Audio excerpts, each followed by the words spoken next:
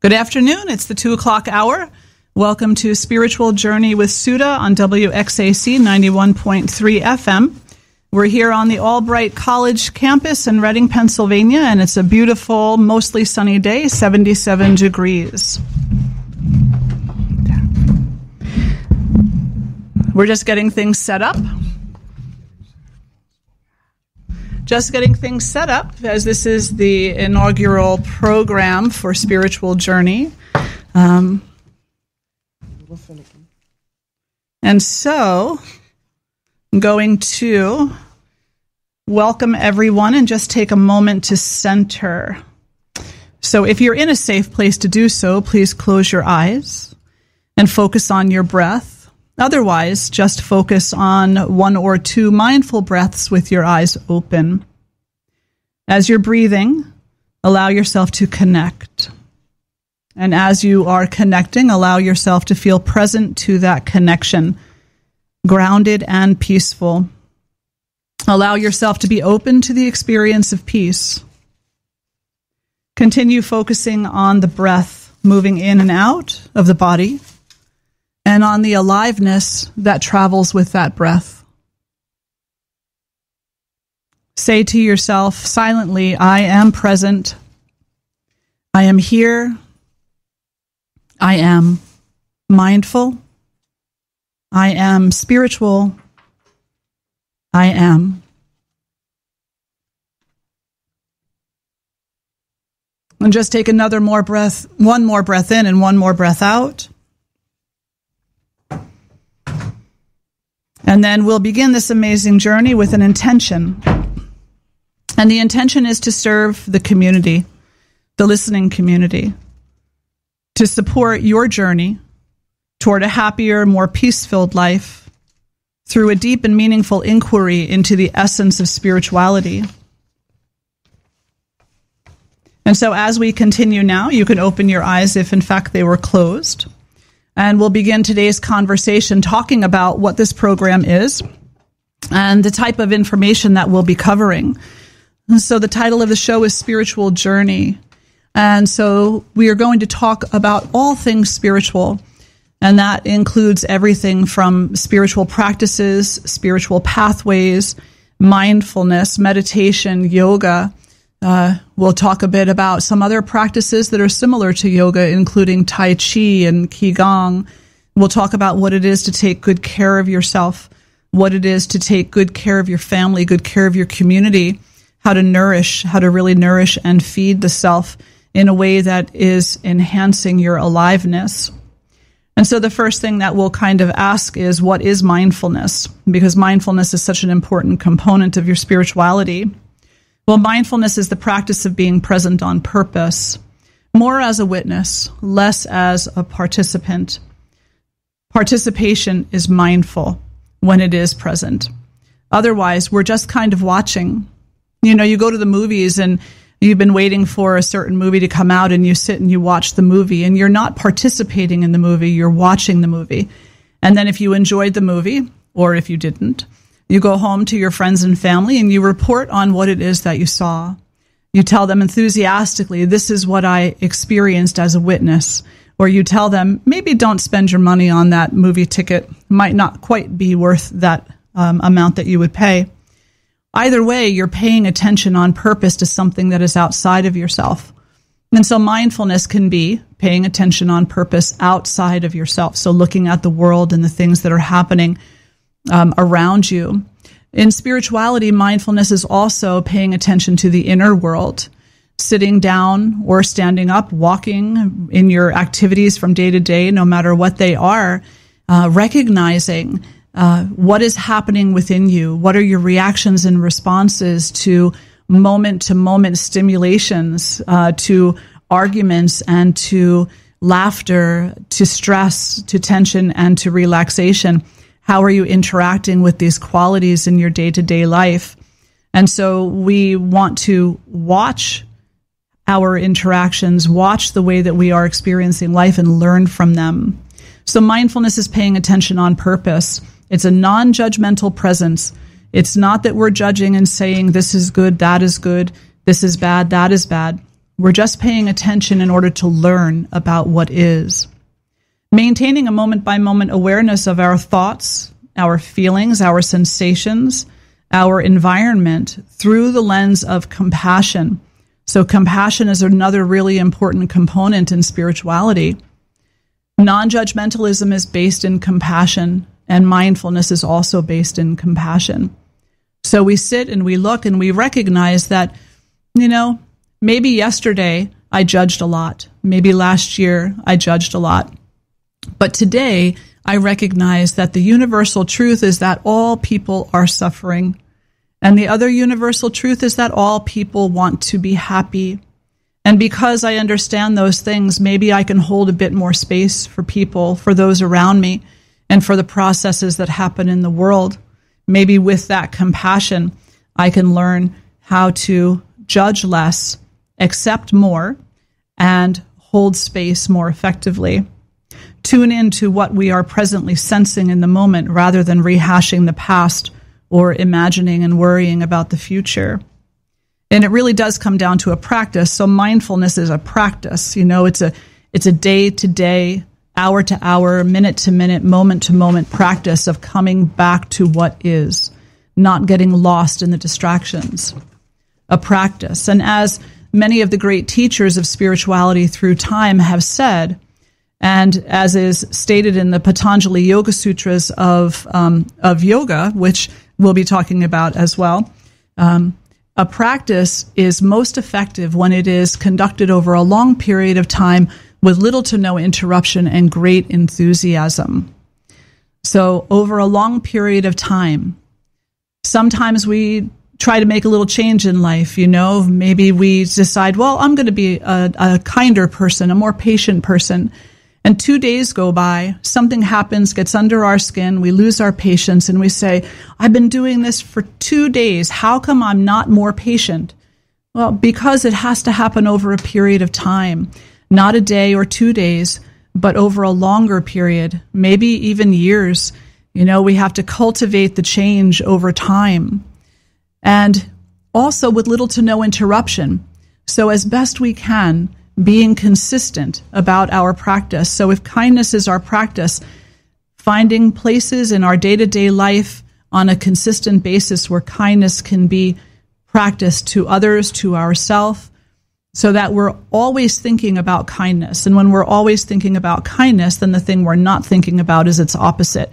We're not investing in harm. We're not investing in judgment. We're not investing in cruelties. Instead, we're putting our energy toward thinking about and practicing kindness. And then with great enthusiasm, because enthusiasm is such an important thing. If we go about something in a bit of a lackluster way, then our results are going to reflect that. If we go about a practice of kindness or a practice of yoga or Tai Chi or our academic studies or our day-to-day career in a lackluster manner, then what we're going to experience will be lackluster results. And those results will cause us to feel doubt, to feel sad, to feel disappointed. And that's going to diminish our compassion, diminish our enthusiasm even more, and we'll start questioning if we should even continue with the practice. So really important that our practice be conducted over a long period of time, little to no interruption, and with great enthusiasm. So just kind of recapping the mindfulness. It is the practice of being present on purpose, a bit more as a witness versus a participant. And there is a non-judgmentalism to it. So we're not looking and saying, you see, I told you so. Instead, we're just looking. We're saying, what is happening here? What is present in this moment with me? And how am I interacting with it? And our mindfulness surrounds our thoughts, feelings, sensations, and our environment. And compassion is such an important key. So mindfulness is kind of the basis for spirituality. And so what some people might be asking now is, well, what is spirituality? There's many definitions for spirituality. Some people associate spirituality with religion, and it's definitely a component of religion, but it's actually much simpler than that. According to our dictionary, spirituality is the quality of being concerned with the human spirit or soul, as opposed to material and physical things. So basically, according to the dictionary that you and I refer to on a regular basis, spirituality is our being concerned with the inherent happiness of life and with the inner wellness of our being and of all other beings, human and non-human. Spirituality, in this instance, is about connecting. And in order to know what it is that we're connecting with, we need to practice mindfulness. So the mindfulness and the spirituality go hand in hand with each other. In the yoga teachings, particularly in Patanjali Yoga Sutras, as well as in a book called the Bhagavad Gita, one of the first ethics that are talked about is nonviolence. And so when we're practicing concern for the well-being of humans and non-humans, one of the first things in spirituality that we can start to discuss and to take a really deep look at is the ways in which we are violent, the ways in which we harm people. And we can start making, changes to our behavior, to our lifestyle that allow us and allow our behavior to support a more complete wellness in this world, in our community, in our family, and in ourself. So really important to know that this being concerned with the human spirit and soul, as opposed to materialism and, physical objects, really includes this kind of a commitment on some level to the practice of nonviolence, non-harming, which in yoga is called ahimsa. In Psychology Today, which is a pretty popular magazine, they define spirituality as being better thought of as a boundaryless dimension of human experience. As such, it must be admitted, it is not open to the normal methodologies of scientific investigation. It cannot be completely defined. It cannot be pinned down.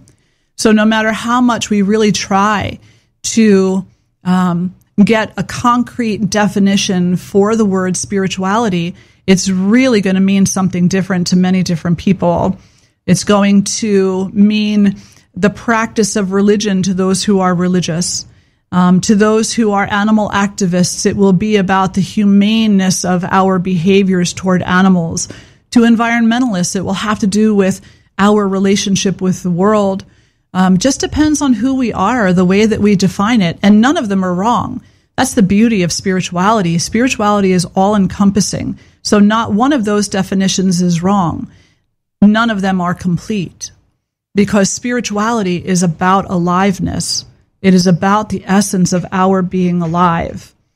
And it's not something that can be measured, so we can't really say, I'm more spiritual than you are, in some part because we never know what's going on in the mind of another person, and in another part because we don't know how they're measuring spirituality, and maybe we don't even know how we're measuring spirituality. There's no uniformity to it other than this genuine concern for well-being. So spirituality, as I like to look at it, is aliveness. It's the essence of life, and it is also the essence of religion. It's the essence of everything that is meaningful, truly meaningful to ourselves, to our souls, to our hearts, to our minds, but not to our ego necessarily. The ego, when it's not balanced, is a tool that actually fights against our experience of spirituality and invests itself in suffering. So we want to look at our ego, that is the self-invested portion of our mind, as being something that, when it's healthy, it can contribute greatly to our true happiness. But when it's not healthy, it takes us away from that happiness and puts us into predicaments where violence and harm have the potential to occur. So spirituality is aliveness, and it's the essence of life. It's the essence of religion. It's the essence of being itself. But still, the extent to which one practices or acknowledges this is a highly personal choice, and there is no right or wrong in that choice. That's a big statement, and that's a statement that many people would potentially disagree with, and I'm okay with that. But really, spirituality is ultimately about freedom. It's about the freedom of yourself to experience this life that you find yourself in and to do what you can with it, to realize the potential goodness that exists within your own heart. And your path to that expression is going to look different than my path to that expression. And it's going to look different from someone else's path. So the greatest thing that we can do for each other is to hold a space of compassion so that we can each walk the path of spirituality, walk the path of peace, walk the path of goodness as we feel we can in any moment, given the tools that we believe we have. So spirituality is just such an amazing practice. And, spirituality is something that has been with humans potentially since the days that human beings first put their hands in the ochre, stained their hands and placed their handprints on the walls of caves in France and other areas of the world, from the hieroglyphics, from ancient times where people just really longed for expression. And they wanted to leave some kind of a signature that they existed. I existed, and it matters that I existed. And this is a huge question in spirituality, the meaning of being here. So such a beautiful thing to think about, that throughout time, for as long as there have been human beings, we have on one level all sought the same exact thing: purpose. Purpose in life, the expression of our being, and to know that we matter. Such a beautiful journey that we're on. What is this expression of purpose? Well, in yoga, we call that dharma. And there's a few different levels of dharma. And so I know we're covering so much information today, so don't worry. We're going to keep going over this many, many times in many different formats for the coming weeks of this radio show. But dharma means duty. And so on the first level, what is our duty as a householder, as a person who has a family, who is a member of a community, who is a student or a teacher, who has a job and is a member of that community, who's raising children? What is our responsibility there? That would be one level of dharma, that we take that responsibility, that ability to respond to day-to-day circumstances seriously, and that we infuse as much good intention in those responsibilities as possible. The second level of dharma is a bit more complicated and also a little easier. It's kind of an interesting dynamic. Dharma is also simply the wisdom of the universe. It is the wisdom of the universe, and we can see this expressing itself in nature around us. But before we go any further with the expression of wisdom in the universe, it's time for my PSA announcement. So I'm just going to grab the folder here and tell you a little something that's coming up.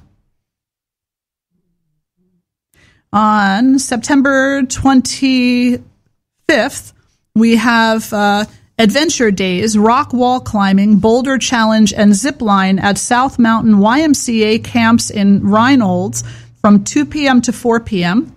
On September 26th, we have the 140th annual Firemen's Conference at Little Swatara Church of the Brethren in Bethel, which is an all-day event, and that's pretty impressive. It's the 140th annual Firemen's Conference. Wow.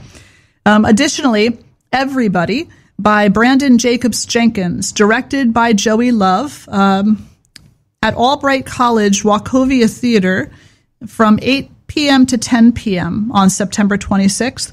And then on September 27th, Seeds to Sprouts Harvest Celebration at the Angora Fruit Farm in Reading from 6 p.m. to 7 p.m. So there's a couple of things that are coming up in your community that you might want to come out and support. So coming back to this question of dharma now. So dharma, again, one level of dharma is the responsibility that we have as members of this society, as members of a family, as an individual, in bringing forth the goodness and in accepting our role, whatever role it is that we step into, and committing ourselves to fulfilling that role in the most positive, growth-inspiring way possible. The second definition of dharma is this universal conscious wisdom. And one of the ways that we can explain this is to say we can look at nature, and we can see that nature has her natural cycles, and those cycles are not personal. She just does what she does, and she keeps renourishing herself and regrowing herself and expressing herself in a way that is not purposefully harmful to anyone. Yes, there are things like storms that come along, and they can wipe our house clean.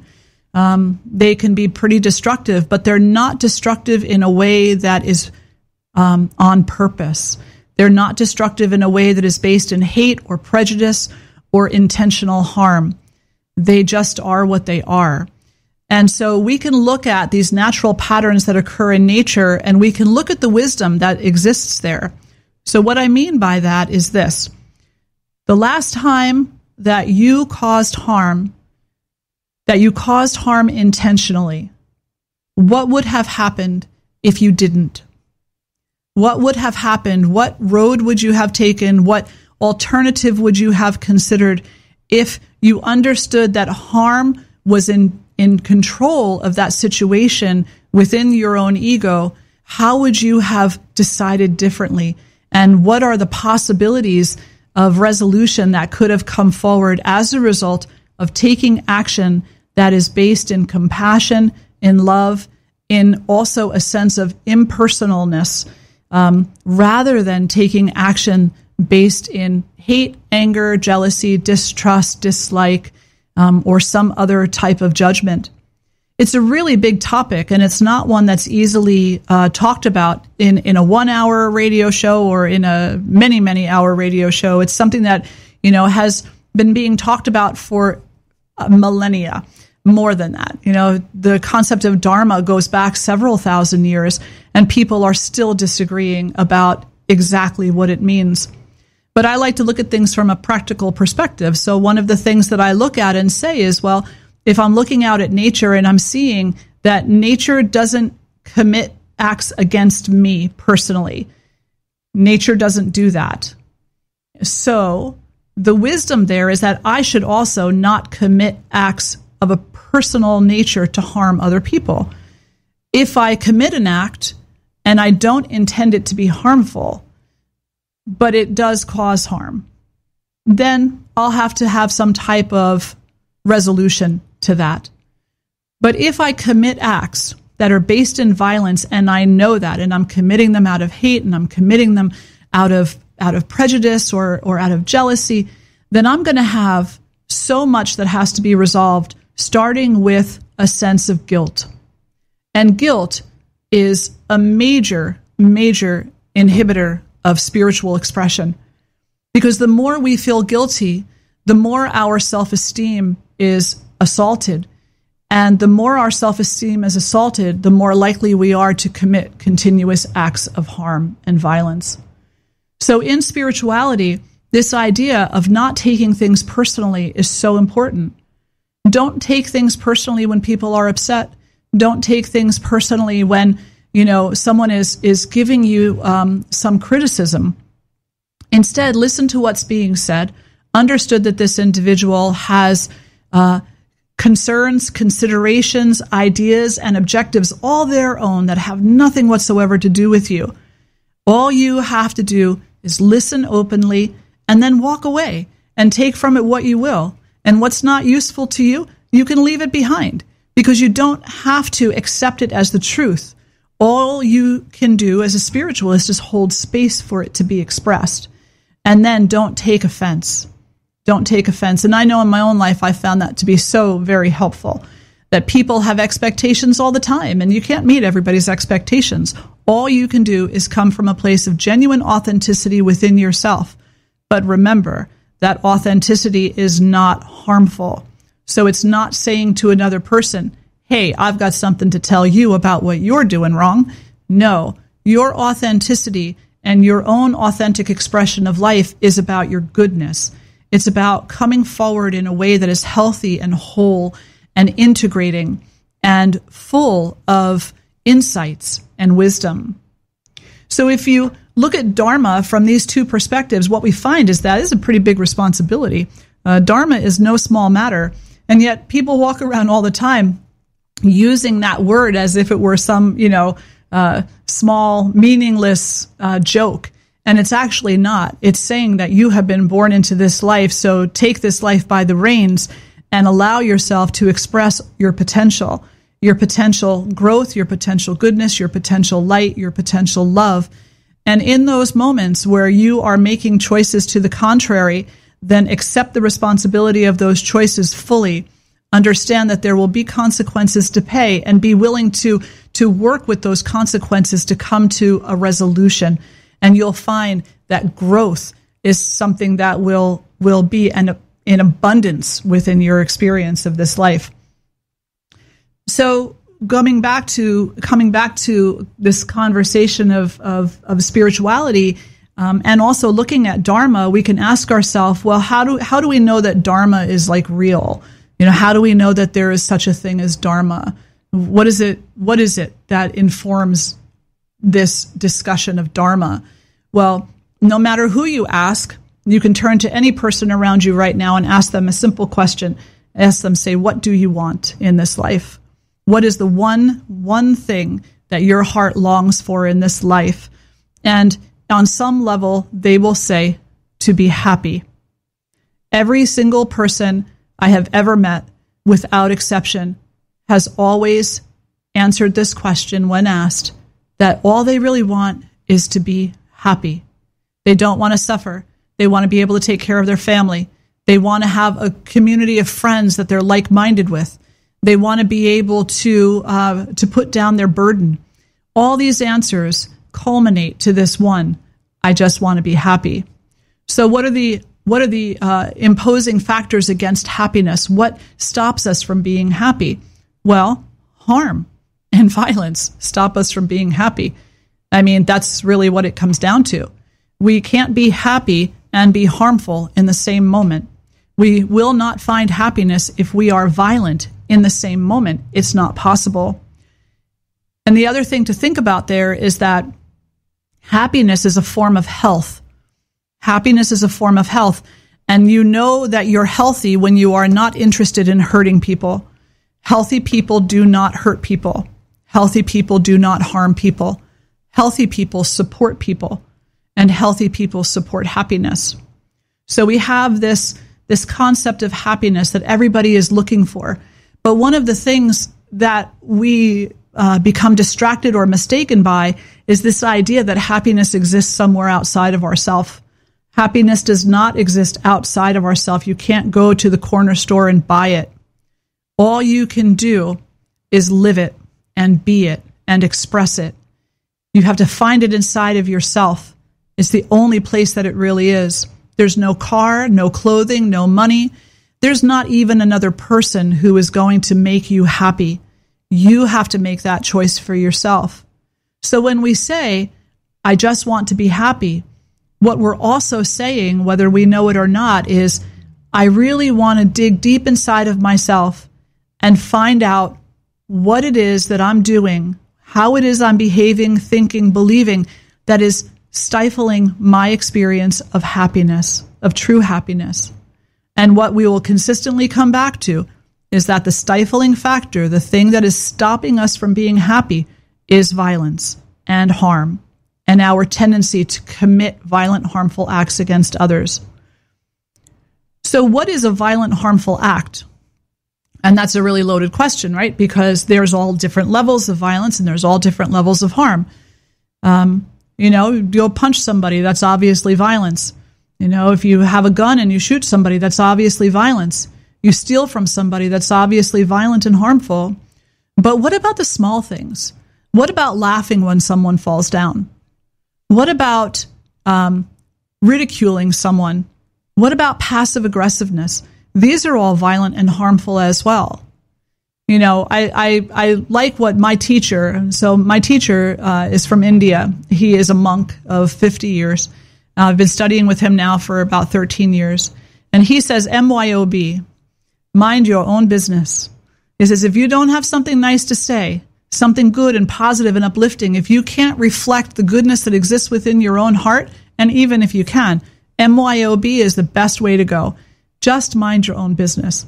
Don't ridicule other people. Don't try to get in and fix them and fix their situation. If another person is in a situation, they're there because they need to learn from that situation. And the best thing that we can do for them is to support their learning by not manipulating it for them.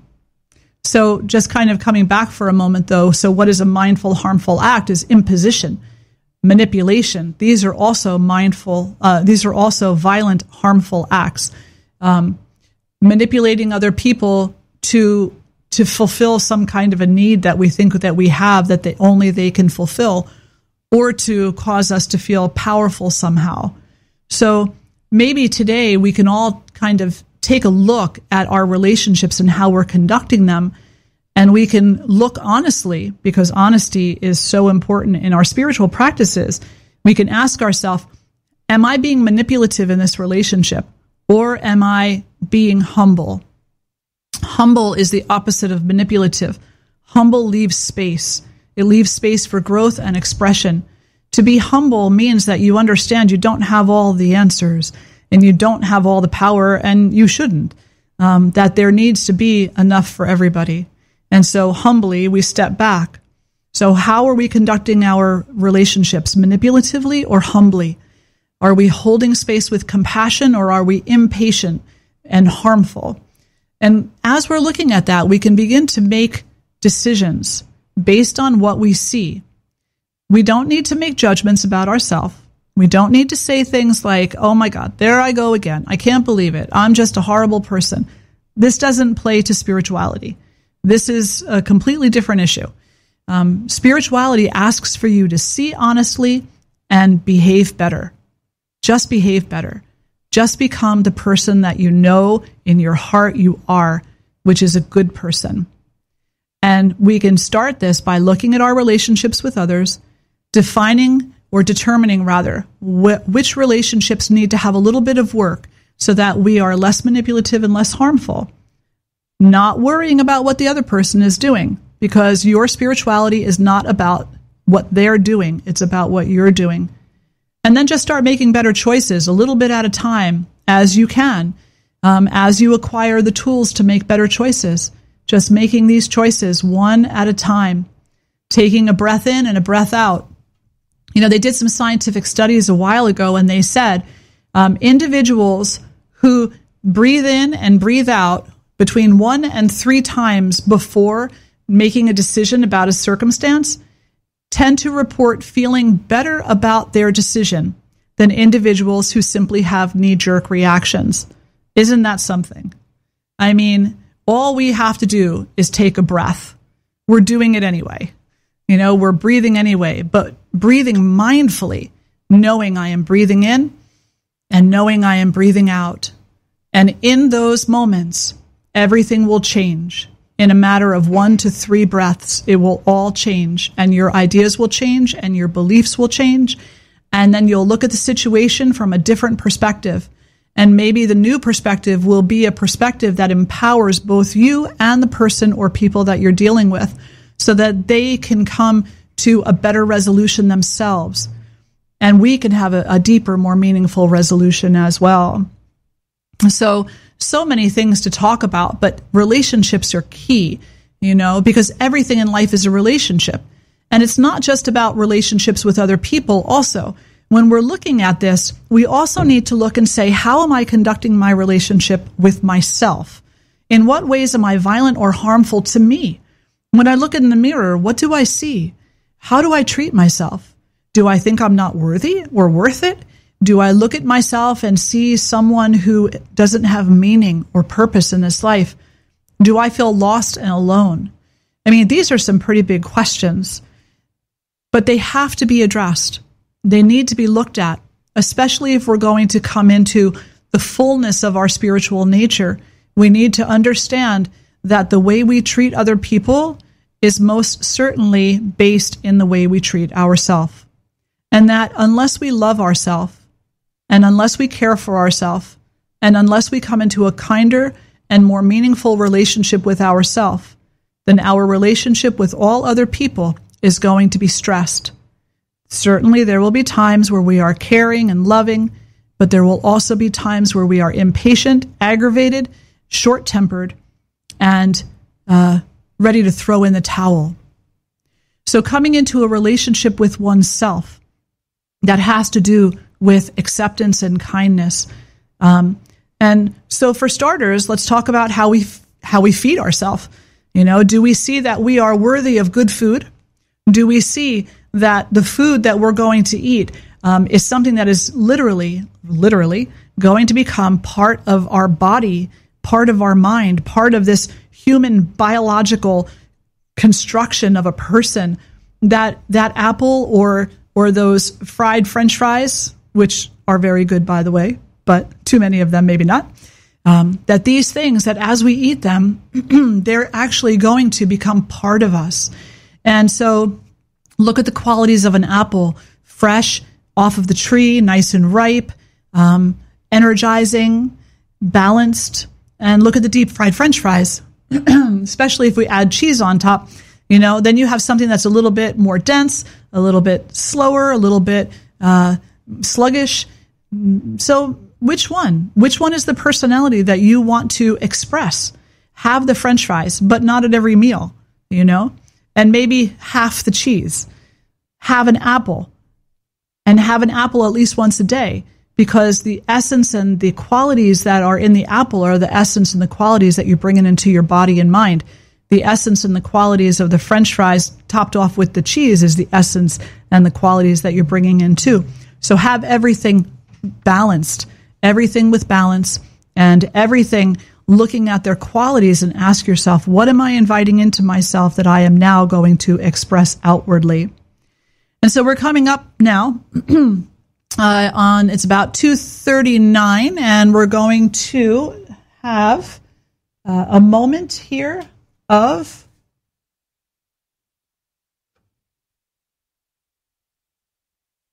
PSA. Okay, sorry about that. I know, no dead air. I apologize. So we're just going to play this real quick message for you and then come back on. Okay, so getting ready for this now. And while they're getting the PSA ready, then you can think about, the ways that you treat yourself with kindness. Treat yourself with compassion, and the ways that you need to work on that. Yeah, wonderful. So we're going to keep talking for a moment. So just kind of recapping, asking somebody what they want. Ask yourself what you want, and your answer is probably going to be, I just want to be happy. Spirituality calls us to our potential happiness. That's what spirituality awakens within us. It awakens happiness, and it does so because it empowers us to have good, healthy relationships in every relationship, no matter how difficult or challenging that relationship. Spirituality also empowers us to recognize suffering and the role we play in that suffering. And here comes the PSA. Okay, and this is Sudha, and we are back now, Spiritual Journey, talking about spirituality and mindfulness. And today our discussion is defining mindfulness, defining spirituality, talking a little bit about Dharma, talking a little bit about violence and harm versus kindness and compassion, about the human longing for happiness. And we left off just before the PSA saying that spirituality empowers us to recognize suffering in ourselves and in all other beings. And then we're expected to kind of do something with that knowledge, with that wisdom, and that is take a look at our own behaviors, what might be contributing to the suffering, and change those behaviors for the better, so that we walk through this world less harmfully, more empathically, more compassionately, and perhaps even with a little bit of a healing energy around us that inspires other people to find their inner healing energy as well. Now, that inner healing energy, of course, is a divine gift, and that's something that we will be talking about in future sessions, the relationship between healing and what it is that you have faith in, whether that's God, Goddess, the universal consciousness, nature, whatever word or name you put to that. Excuse me. And so we'll be talking about the relationship between these things in future shows. A few things that we want to also just bring to light about suffering is that we suffer in so many different ways, you know? I mean, there's obvious suffering, like, you know, when you lose someone close to you, and what we feel as a result of that loss is a deep suffering. And that kind of suffering has a meaning to it. It's evidence of love. You know, it's evidence that you cared about this person. It's evidence that they mattered to you. But we suffer for other reasons that don't have quite so much meaning. Like when we get to the movies 5 minutes late and the movie just started and we missed the opening lines and we allow it to throw us into a tizzy of suffering. In spirituality, we might call that drama.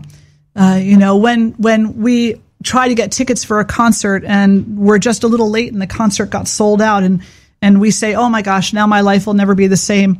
That type of suffering is more drama oriented, and it doesn't have to be that way. You can just look at it and say, okay, so, you know, I didn't get the tickets, or I arrived at the movies late. Maybe I'm meant to be doing something else in that time. And, you know, maybe it was more important getting to the theater safely, versus speeding and maybe having an accident on the way. We can always look at things in the brightest possible light. And I don't mean through rose-colored glasses. Rose-colored glasses are looking at life and denying.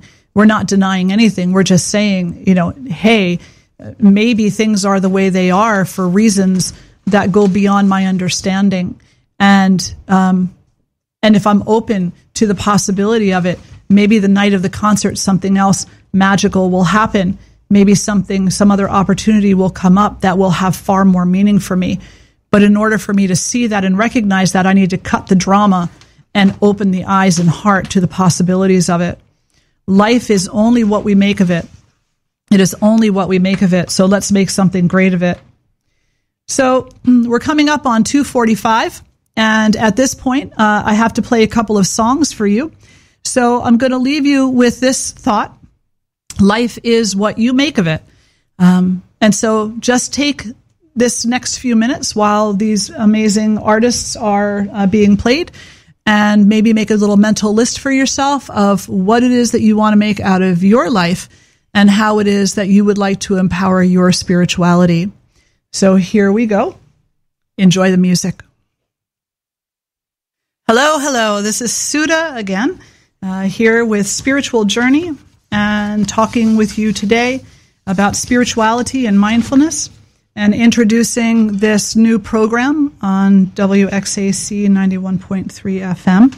I'll be on every Wednesday from 2 to 3, and talking with you about different aspects of spirituality and different traditional perspectives and personal reflections, providing you some practice opportunities, and just, you know, maybe even answering your questions. So if you have questions that you would like to have addressed, you can always message them to me at sallitt@albright.edu.